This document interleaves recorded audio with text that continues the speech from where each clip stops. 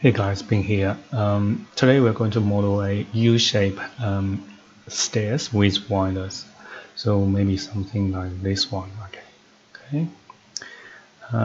Go to Revit. So this is the project in the floor plan, and go architecture stairs, and then here. So is a U-shape winder stair. So if I select that one and click. That's it. Nah, of course not. So the trends are quite interesting here. So it's not parallel, and somehow you can adjust it. But I find it quite hard to.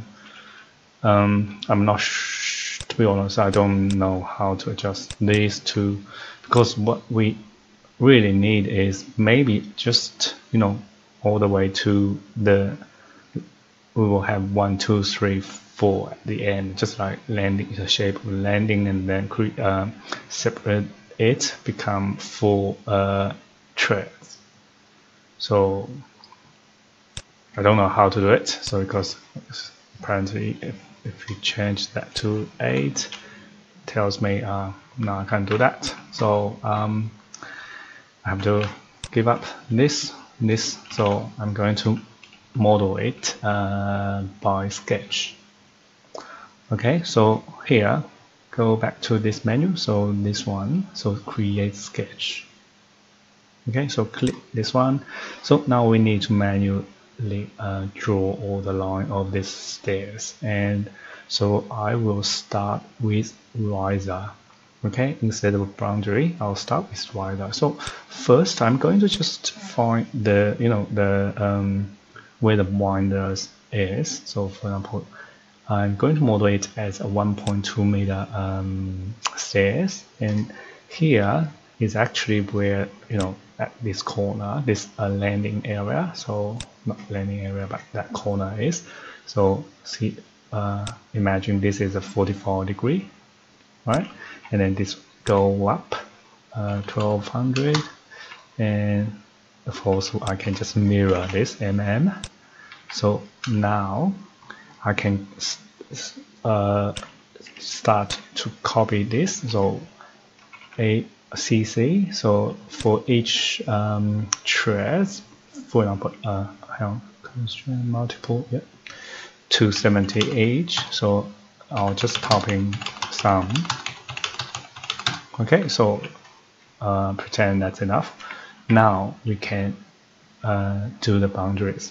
Okay, so click on boundary. So here to roughly here, because we're going to trim it. The top one, this side, and the one in the middle. So you only need one. Okay, just one. And trim, trim, trim, trim. And then we need a stair part. So start from this middle to this middle, from this middle to this middle, from this middle to this middle, and finish. So doesn't look right. Finish. Okay, so now let's have a look. So go to 3D view. Not too bad. So let me just delete this railings. The railings are a bit funny. Maybe I can delete this part, and then so I can only have that, and then so that's pretty much look like this one now. But the only issue is when I try to place a railing on this side and this side, that will be an issue. So let me try. So railing. Apparently you can't use this one. You can't use this one, and we'll use a sketch. So let me pick this edge, and also I'll pick this edge and trim it, and delete this one. So and finish, and pick new host, pick this one. So this is okay, right? And then if I Control C and paste in the same place, and there's no way I can place it up here. So I know there's 2 here. I can maybe reset or pick new host. I just can't get this up there. So what we can do is I have to separate the, so now there's no gap between these threads. So go back to ground floor. Okay, so edit stairs and select this stairs again, edit sketch. So now what we need to do is we need to move all these a little bit, you know, away from on left side. So so let me do it first, because there's only one boundary in the middle, so I'm going to copy it. Maybe let's say 100. The gap is 100, and then I'll just move this and this and to the right for by 100.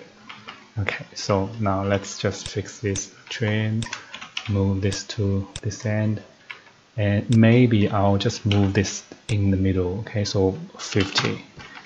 And then and also you need to have a look. So see this trend, this riser line, so this one, so you need to adjust them to stop at the boundary. Okay, and same here, because now this edge become, you need a boundary for this edge. Okay, so you need to go boundary. So see the green line. Let me try TL. Oh, that's too thick. Maybe I'll change the scale a little bit.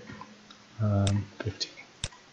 Okay, so now boundary. See, all the way. So from here to here, and stop at the top threads and the lower threads. So and then boundary, and all good. So should be okay. So finish. Yes. Okay. So oh, this is a little bit funny here, but let's just ignore it for now. So looks all good, right? And then we can just place railing, place on stairs, click it. So you will see where it will create 2 separate railing. So I think this is quite good. Okay, so that's it. So this railing, oh sorry, this stairs, U-shaped stairs with winder. Not the Revit style, not this, see this one? This one's the Revit style. Autodesk Revit style, but more ours are more like something like this and this. Okay, so that's it. Thank you for watching, and I'll see you next time. Thank you. Bye.